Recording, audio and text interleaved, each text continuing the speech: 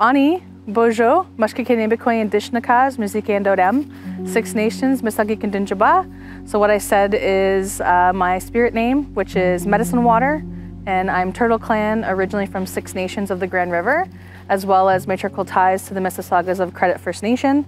So I identify as both Ongwahonwe as well as Anishinaabe. And my English name is Lindsey Lickers. And currently I am the Community Safety Liaison for the Ontario Native Women's Association.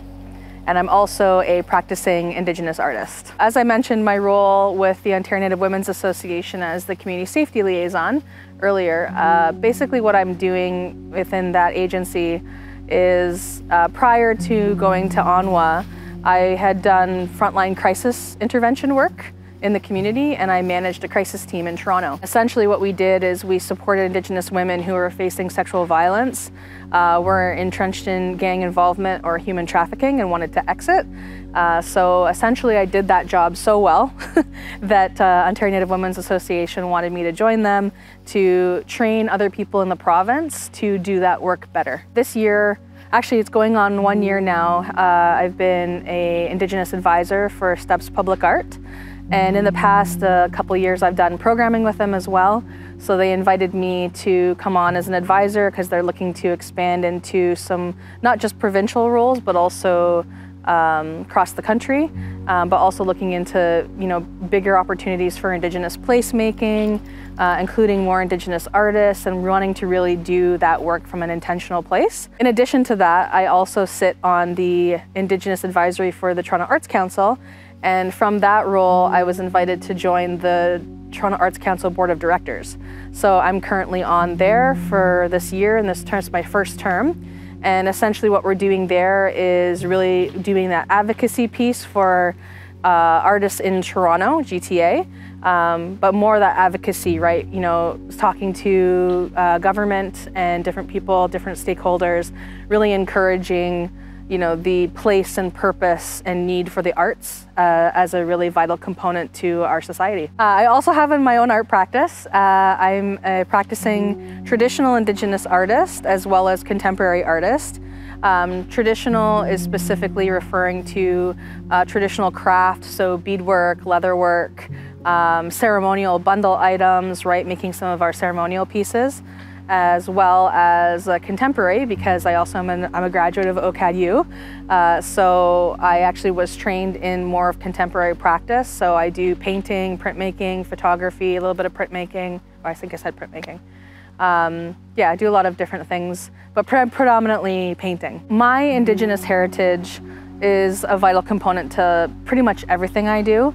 I think that is also a very specifically defined methodology as it is in Indigenous worldview generally. There's a general understanding that everything is intersectional, everything's interconnected.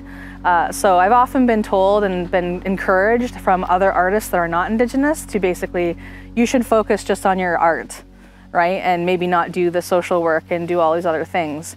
But for me, one can't really exist without the other. And a lot of the work that I do in terms of painting as an artist is really speaking about, our traditional teachings, is talking about ceremony, it's talking about some of the issues that we face, right, as Indigenous people in this time. So for me, if I'm not participating in community, I'm not giving and helping community, I don't really have anything to make work from. So that's why the art would cease to exist. Art is a huge part of reconciliation. It's definitely not the only, but for myself in my own practice and having done reconciliation, I say reconciliation arts, reconciliation arts, with places like Steps and places like Art Starts in Toronto and a lot of other organizations. But basically, why it's so integral is art is accessible to a lot of different people. It's not just the people that are, practicing artists that are in the industry. Art is applicable to every single person that you meet.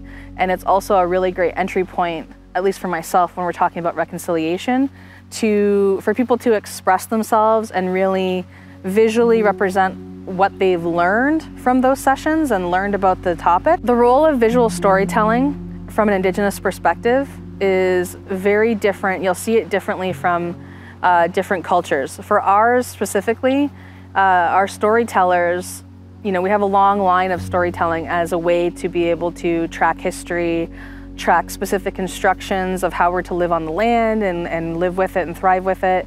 Also how we're to relate to one another. And we have a lot of different visual ways that we capture that. Sometimes some nations will use wampum belts as a way to track that. Others you'll see someone similar to like petroglyphs that are in Peterborough, right? That's like the rock painting. That's kind of where the foundation of visual culture from an Indigenous perspective comes from.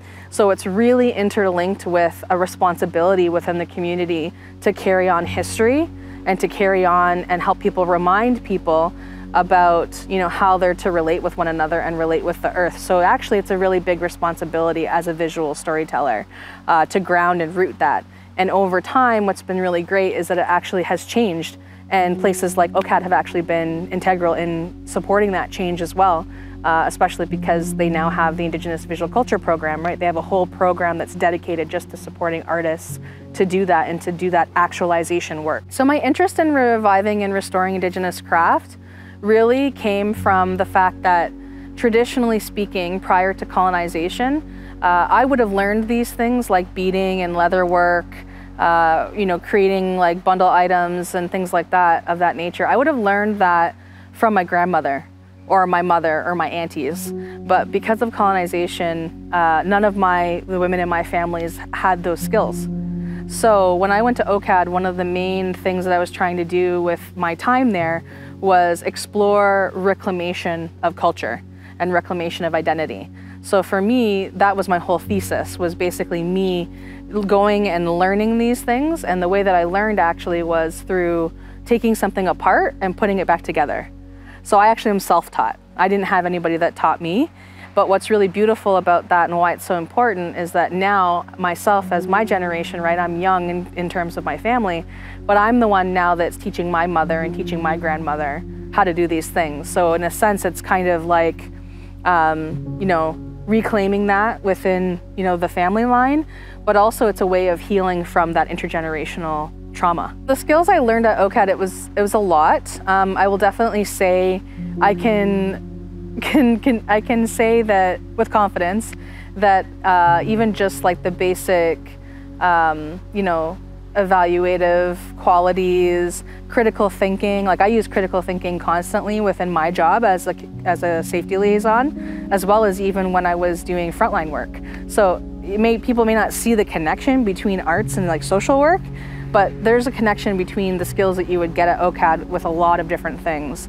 And then also because my whole goal was originally to be doing art therapy. So I in turn ended up doing that anyway with the combination of my education at OCAD and then my own reclamation process of picking up these traditional skill sets, right, from my community and basically bringing that type of healing to different communities across the province. That's basically what I do in my job. So it's really great. And I have done that with other places as well in Toronto. I worked with at-risk youth for a really long time, supporting them in exploring and reclaiming culture and starting to understand their own identity through art. So even though I didn't go the traditional route to get there, I still achieved what it was I wanted to do. It just, and OCAD was a really integral part of me having that step there. I would say to any youth that are thinking of a creative career, and I would say especially to Indigenous youth, of course, but any youth as well, if we look to our creation stories, and they're different from nation to nation, but the general principle is that all of us incarnate here on the earth with specific skills, with specific talents and gifts that contribute to the circle. And if one's absent, then our circle isn't as strong. So if you're not doing and fulfilling what it is that you feel is your role and your passion in life, then we're missing out on that, and that makes our circle weaken. So it doesn't really matter in terms of, what other people may think. What you're bringing to the table is equally as important as anybody else.